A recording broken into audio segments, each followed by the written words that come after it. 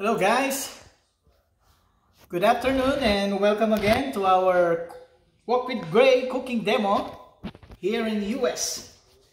Okay guys, very short ano lang itong gagawin natin ngayon na demo. So ito, experiment ko lang to eh. Ang title ko rito is pork tinola with oyster mushroom. Okay? Simple lang, makikita niyo yung ingredients natin na kukunti lang. So, syempre, meron tayong pork. So, ikinat ko siya ng maliliit. Then, meron tayong sibuyas, bawang, then luya, ginger. And sayote. Tapos, ang pinaka, ano natin dito, main ingredients is yung oyster mushroom natin yan. Masarap yung oyster mushroom na yan. Wow! And then, meron tayong nor cubes. Then, mantika and salt. So, ito lang ang ating ingredients na gagawin. So, punta na tayo sa cooking demo. Okay, so, ang first step na gagawin natin guys is lagyan natin ng mantika. So, konting mantika lang kasi meron kang pork. Ang pork mo kasi is magmamantika pa yan. And then, halu-haluin. Unahin natin yung bawang. And sibuyas. Yan, unahin natin. Dami ng sibuyas. Sarap yan, may sibuyas na. Damihan nyo yung sibuyas at saka bawang. Sarap yan. So, simmer nyo lang. Hanggang sa maamoy nyo yung sibuyas and bawang. Naamoy ko agad. So, what is the smell, Gab? So yummy. Sa smell pa lang, masarap na, di ba? Opo. So, simple lang ito guys. Mabilisang luto lang to. Pwede nyo gayahin ito sa inyong mga tahanan. Especially sa mga guys na katulad ko na mahilig magluto. Ayan, so pagluto niyo yung mga mahal nyo sa buhay. Especially yung mga anak niyo at mga asawa niyo. And then, ang next natin, so nakikita nyo medyo luto na yung sibuyas at bawang. Sabay natin yung next is yung pork. Pork chop. Ayan. So, yan yung pork. Tapos, bawasan lang natin yung apoy para hindi masunog. So, ako kasi guys, ang technique ko dito, mid-flame lang ako. Hindi yung sobrang lakas ng apoy. Para swabe yung pagkakaluto ng ating pork. So, simmer lang natin itong pork for 2 to 3 minutes.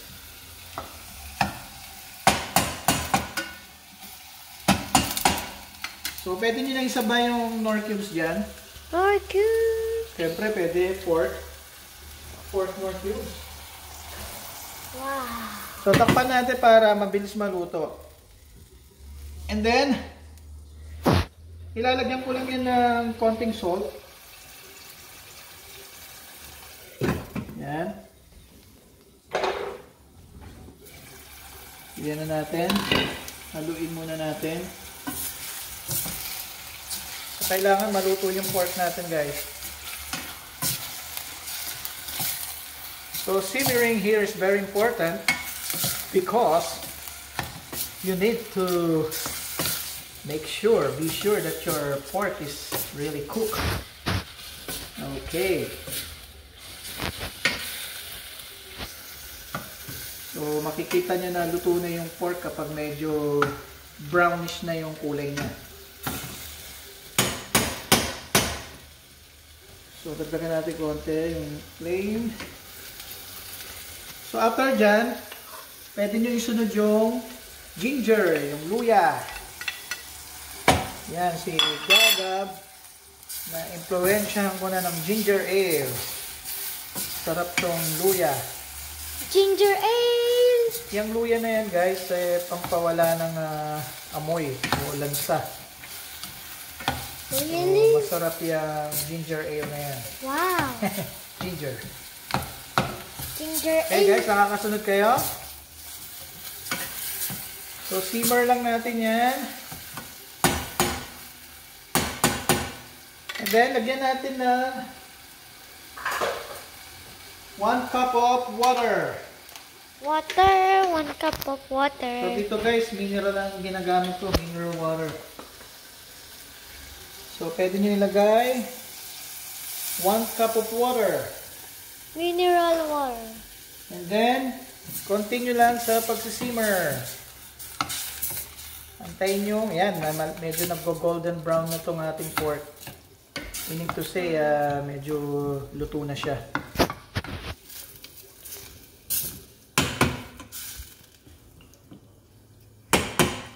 So, para mabilis maluto yan, takpan natin.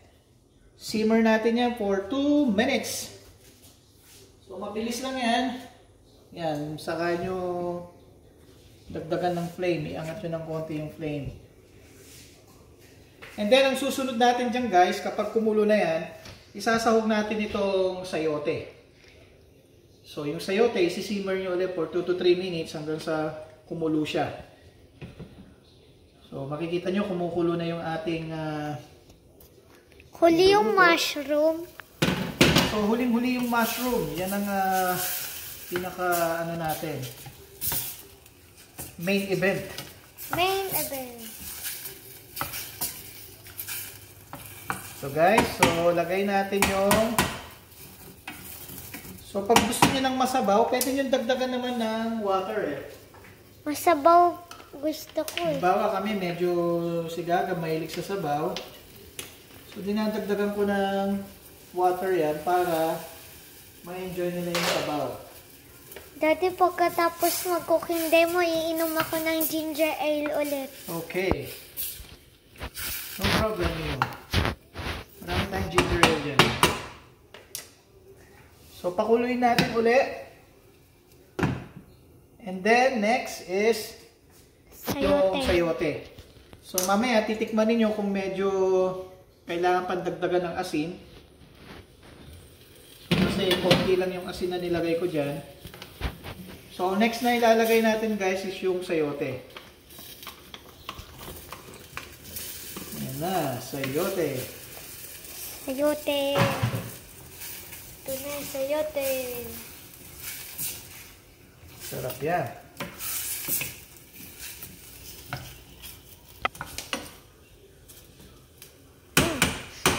Tapos guys, para magustuhan ng mga bata yan, nilalagyan ko ng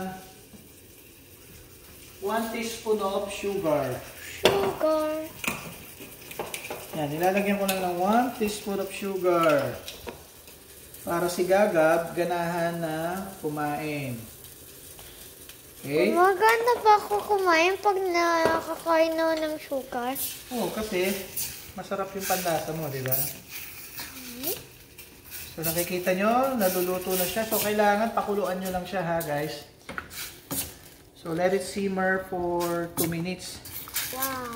So, nakikita nyo, medyo golden brownish na yung pork. Maamoy na din. Maamoy na siya.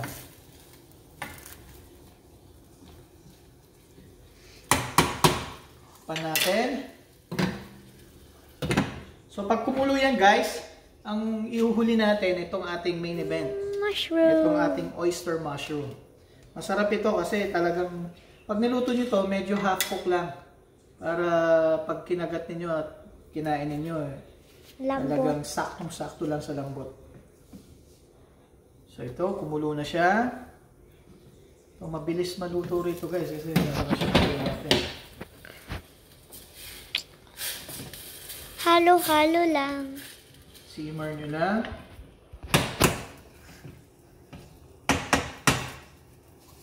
Pwede nyo tikman yan. Tikman muna natin.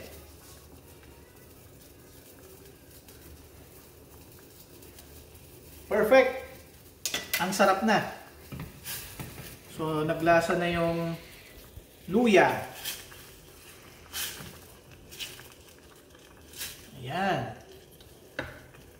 Since medyo luto na yung ating sayote, ang pinakahuli natin guys, ito oyster mushroom. Oyster mushroom. So alam ko sa Pilipinas may oyster mushroom, mas masarap yung mga oyster mushroom natin dyan. So ito, binili ko tong oyster mushroom sa Tambuli. Filipino store. So marami din mga Filipino store dito na masasarap ang mga sangkap at mga pansahog.